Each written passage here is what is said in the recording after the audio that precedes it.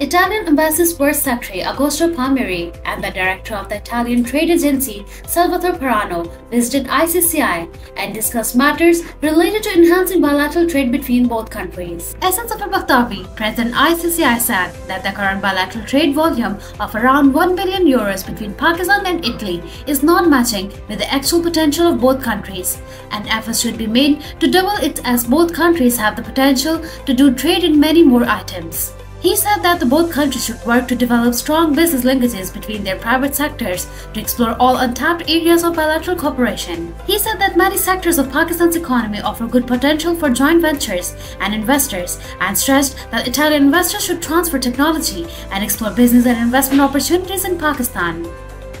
Speaking on the occasion, Augusto Palmieri, First Secretary of the Embassy of Italy, and Salvatore Prano, Director Italian Trade Agency, said that Italy's annual exports are over €700 billion, and both countries should focus on diversification of trade to achieve better results.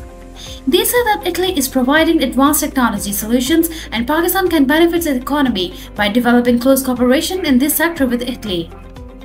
They said that both countries should encourage B2B meetings to establish contacts between their private sectors and explore new areas of bilateral trade. Fahad Wahid, Senior Vice President, and Engineer Islam Zafar, Vice President ICCI, showed that the Chamber would like to work with the Italian Trade Agency to explore new areas of increasing bilateral trade between the two countries. Zafar Bakhtawi, former President ICCI and Secretary General UBG Pakistan, said that ICCI intends to organize a Pak-Italy Business Forum in January next year to highlight the potential areas of business cooperation between the two countries, and said that the Italian Embassy should cooperate to make it successful.